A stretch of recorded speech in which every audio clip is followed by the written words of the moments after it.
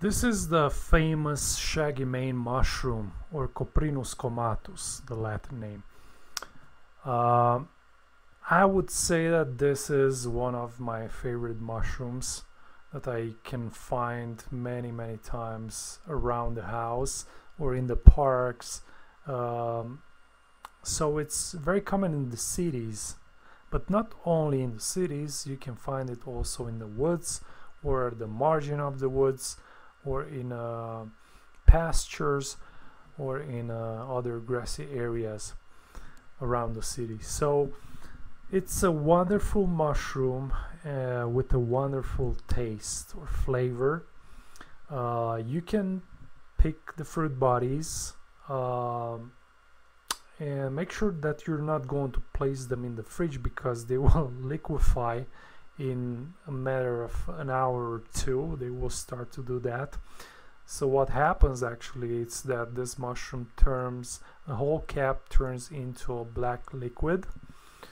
It's said that the cap starts to digest itself, and because of that you can't really preserve it unless you have some really original methods. Even if you're going to try to freeze it, even in that case, you're not going to really succeed. There were some attempts that they froze this mushroom at minus, I don't know how much, but anyway, and in that case they managed to delay the self-digestive process. But still, if you're going to pick it, just go right away for it, wash it well, and then you can saute this in with some butter, with some garlic, and there's some salt and pepper. Just if you want to feel the flavor, then I use a very simple recipe for it. Now it's called a shaggy mane just because it has these scales all over on top of the cap, and it's called Coprinus because the mushroom belonging to this genus are known to be mushrooms that love areas that has dung, horse dung, cow dung, and so on. So it means that this mushroom likes fertile soils, and it also likes humidity a lot. So you'll see it growing right after rain with a day or two. Now let me look a little bit into the description of it, and let's see. So the common name is the shaggy mane mushroom, and it has this cylindrical bell-shaped cap that it's a white background with some pinkish tinges in there, but also covered in these scales. These scales are variable in color. Some are lighter, whitish, some are rather grayish, pinkish, but also brownish. And especially in the middle of the cap, you will see that in most cases this mushroom has a brown spot, which is this where you see the letter A. Let me point there the mouse so you can. Let me go back. Okay. All right. So now the gills at first are white, and then they start slowly to turn pink as the fruit body or the mushroom matures. And at one point you will see that the pinkish color mixes with some light blackish color, and then it starts to become darker, and this happens at the base or at the margin of the gills. And so the liquefying process starts there and then goes slowly upwards, And while this happens, then the margin is going to curl upwards, and at one point you'll find that the whole mushroom, I mean the cap of the mushroom, it's turning into black ink. Now this black ink was used in the past as ink used in you know, writing process, but also it was used by painters to paint, and even today some people use that ink to paint the Shaggy Mane mushroom. The gills are crowded and they're free from the stalk, and let me talk a little bit about the stalk. The stalk, it's cylindrical, it's white, it's rather smooth, and it has a ring, a white color ring that it's movable, so you might see the ring sometimes down on the ground on the base of the stalk. The stem doesn't dissolve itself, doesn't digest itself, it remains intact, and mostly it's going to become colored in black because of the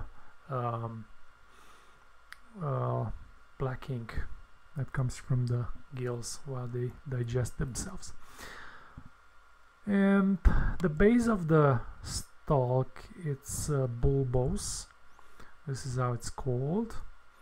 It has a wider base, I would say, and an enlarged base.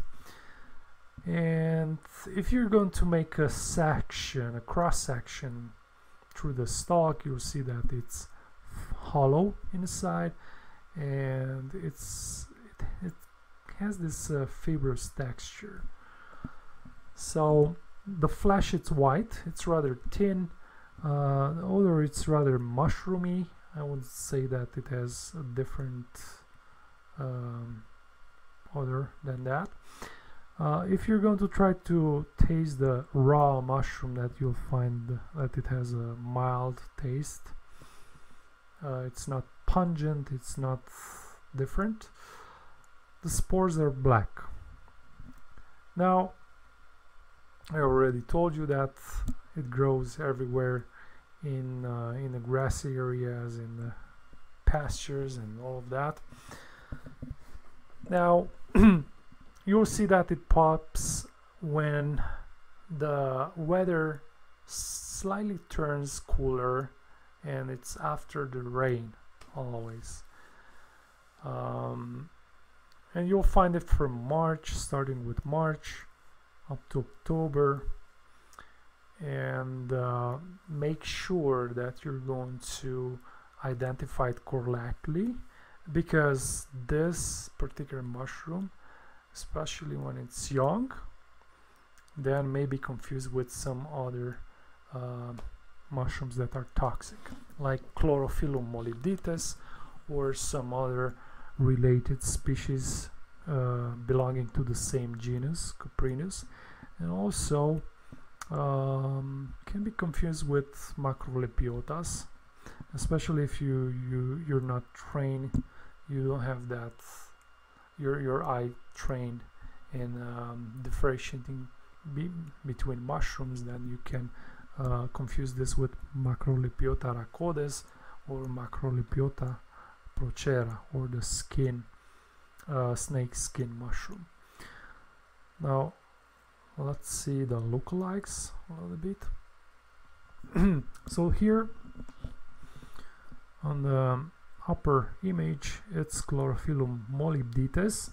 Now this is a toxic mushroom, and you can differentiate the Shaggy Mane from this, especially because this one doesn't liquefy, and the gills, they're greenish to olive green, and they stain darker when handled. Also, the spore print for this one, it's green. So these are some major characteristics that you can differentiate the Shaggy Mane from this one. But also this one, may form fairy rings, while in the shaggy mane you don't see any fairy rings. There you see the solitary fruit bodies, or sometimes you can see two fruit bodies, or sometimes you can see a lot of other fruit bodies. It appears in groups or in troops. Also, this one, as you may see here, shares pretty much the same habitat and also the same season, and it's toxic, so make sure that you differentiate well the shaggy mane from this one. And then we have here another example, which is the Coprinus atramentarius. Now this is a mushroom which is toxic when it's taken with alcohol. Even if you're going to drink alcohol, let's say with 2 or 3 days before eating this mushroom, it might cause some adverse reactions. So make sure that you're going to differentiate well between these two. Even though that this mushroom here, you can see that it's pretty much different. It has a different color, and the whole cap, it's rather smooth. It doesn't have scales. It's tan colored. It's not white pinkish. And also the size in this one, it's a little bit smaller, but of course this one also has the cap digesting itself. And also the spores are black in this one. Also the habitat, it's pretty similar, and it may be seen in gardens, in a grassy area, in the cities, in the parks, so it's quite common, this one too.